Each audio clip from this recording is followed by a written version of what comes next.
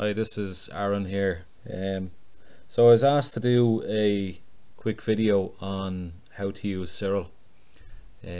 So SIRIL is a free application that you can use for astrophotography for your images, and it provides great results like for being a free application.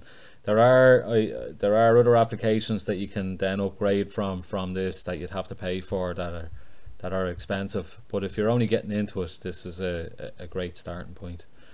So there's two different ways that you can do this. You can either stack your images outside of SIRIL and then bring in the stacked image, or you can stack your images in SIRIL, which I'd prefer to stack them outside of it myself. So I used Deep Sky Stacker to create a file, a FITS file, and it's basically that you just throw your images into Deep Sky Stacker, register them, stack them, and then it basically compiles all your images into one and gives you a final file that you can use in here. So if you're not familiar with that, you'll find videos on YouTube for stacking the image in Deep Sky Stacker. If you have any questions, drop me a message.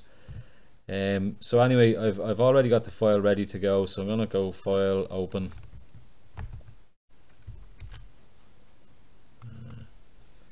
Where have I got it now?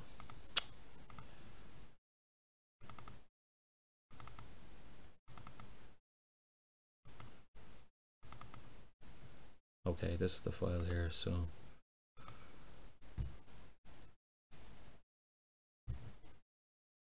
you can see when I open it up, SIRIL opens up two windows. So the window on the left is your RGB image, and the window on the right is all of your separate channels, the red, green and blue channel. So if I was to open the TIFF file or the FITS file that you can see there, this is exactly how it looks. So it's going to be dark, you won't see much in the image after it's been stacked, and this is quite normal. So this is because it's currently linear, which basically it's the raw data coming out of the image stack.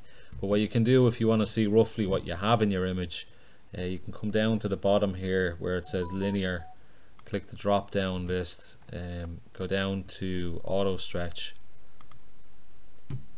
and just give that a second.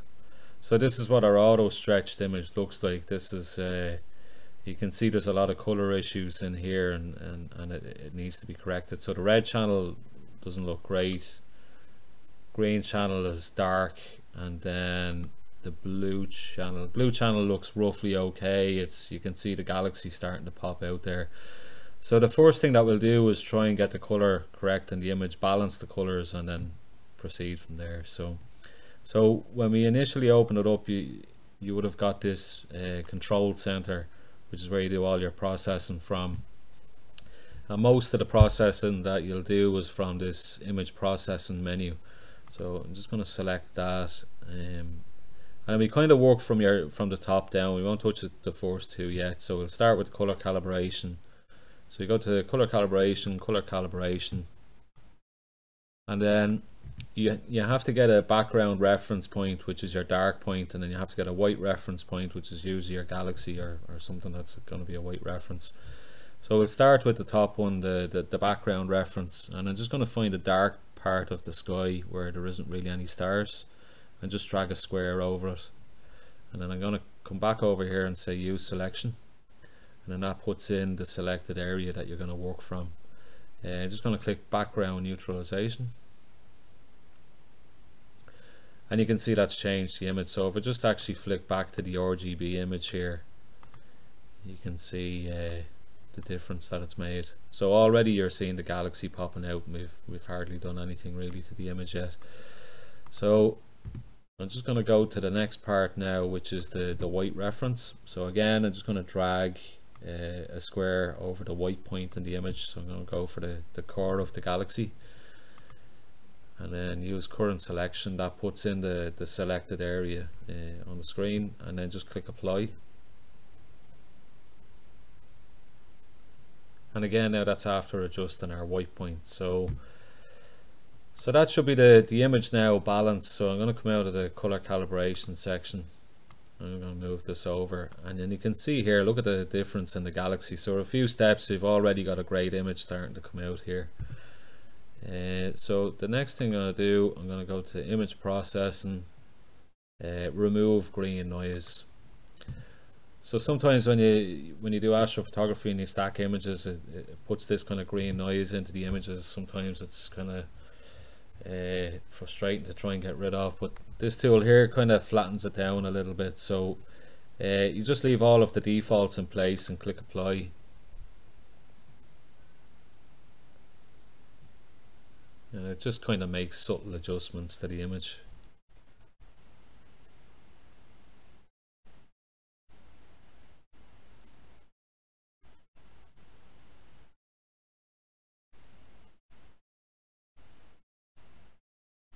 That's it there now. So I'm just going to click close, and then just go back to the control center again. And so the next thing that we'd probably want to do, there's a lot of stuff you can do. There's other tools in here. Deconvolution kind of pulls out lines in the galaxy, etc. I just want to kind of get it from start to finish, very rough, and then you can learn about these other bits yourselves afterwards. But the next thing that I would do is probably crop the image to get rid of these kind of nasty lines that are on the outside. So so I'll just show you here what I mean.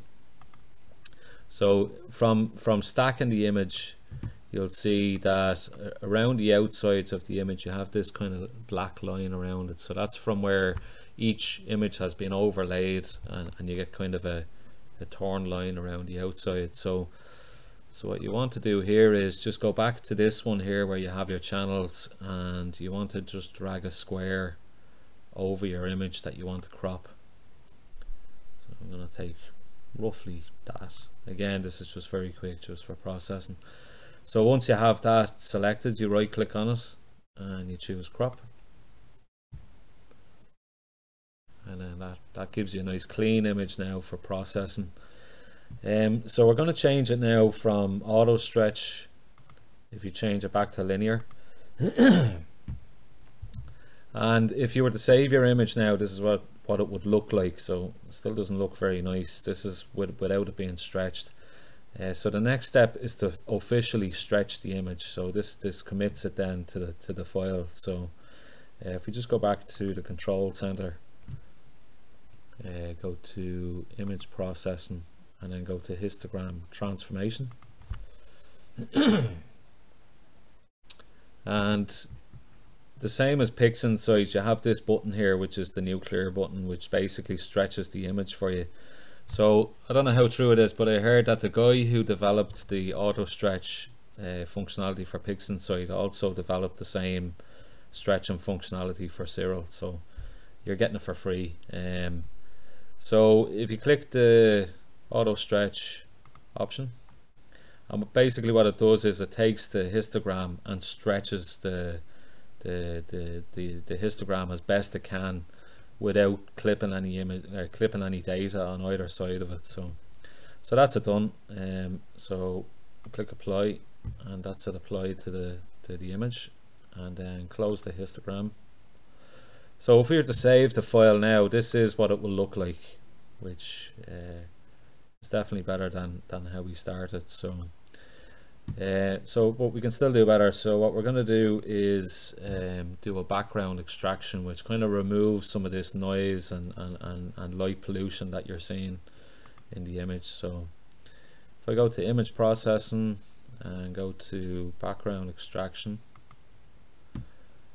and usually I think the default to this is 4 and 15 or something to that effect, but usually 4 and 14 for me anyway seems to do the job. So if you just set it to 4 and 14, click generate, and it basically puts these kind of green sample squares on your image.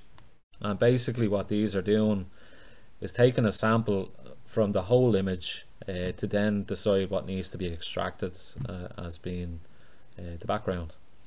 So it's recommended that you remove any of these green squares from your galaxy or nebula or whatever you have in the image. So I'm just going to fly around and take the ones that are in the immediate vicinity of the galaxy, just to make sure they don't interfere.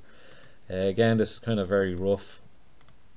I'm just going to do a few of them and process it just to show you how it works. But usually what people do as well is you spend a lot of time going through this, making sure that there aren't any green squares on top of stars, because if they are, then it messes up the extraction, because it messes up the reference.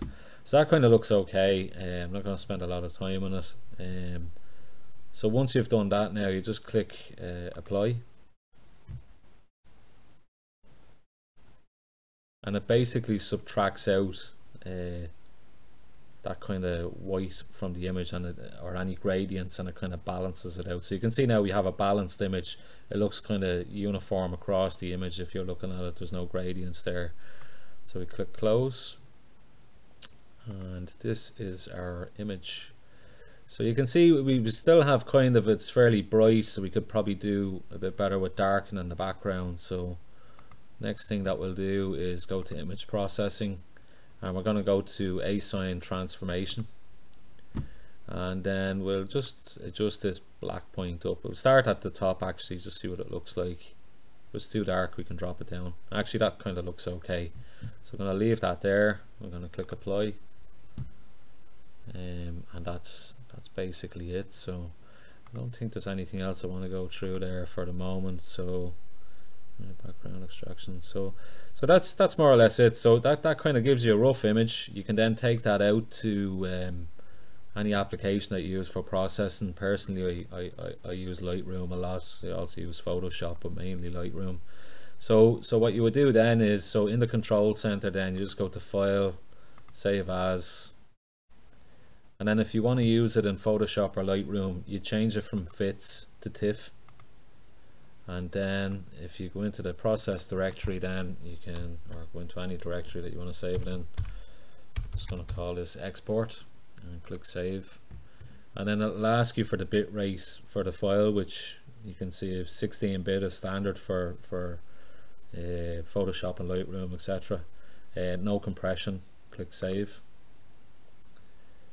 And that's it. So once you have your file out, then you can pull this into Lightroom. You can boost your colors and your highlights and stuff, and kind of make the image really pop. So yeah, if you have any questions, please feel free to contact me. But yeah, it's very kind of rough kind of introduction to SIRIL. Yeah.